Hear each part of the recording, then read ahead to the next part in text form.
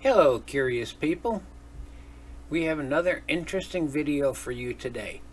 This one's a little older video because it refers back to a product that we produced in-house for sale to many customers, and it's a standard product that can be used in a lot of applications.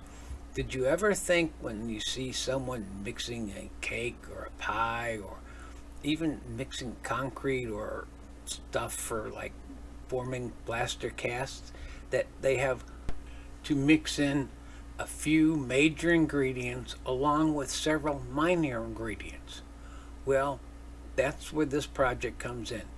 This batcher produces the batch of minor ingredients.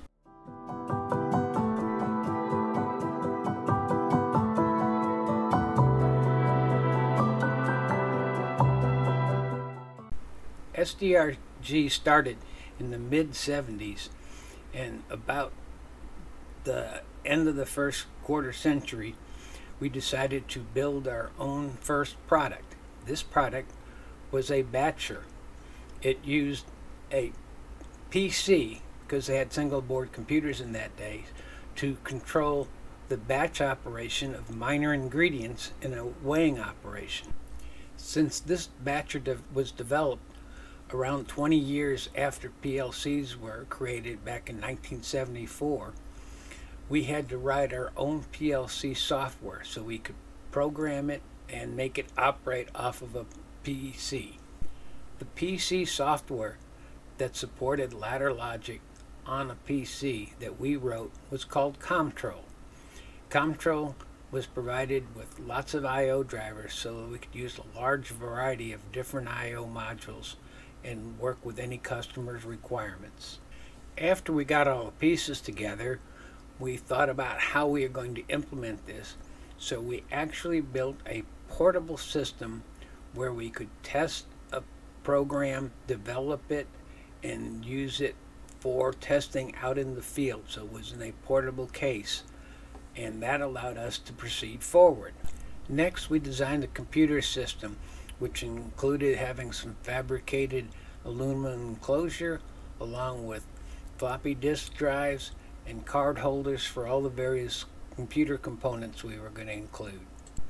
It also included floppy disk drives where the disk could be removed and stored remotely for another batch at some future time, and where you can easily put a new recipe in the machine. The next thing on the road to building this device was we needed an enclosure to put it in. The enclosure had to have a window where we could look inside and see what recipes were running, so we had to include some monitor, and we used small 9-inch monitor TVs from that generation. And then we also had to add a touchpad where they can determine and change the level of the ingredients going in and adjust the recipes, etc. Now that the batcher project had finally proven itself, we were able to polish up the finished product, make many of them, install them in concrete plants, plaster plants, cooking, bakeries, for foodstuffs, for biscuits, all kinds of things. And many customers liked them so much that we even had one of our vendors who supplied pneumatic conveying equipment also private label them. So I hope you like this video. It shows another one of the many projects that SDRG has developed and brought to market.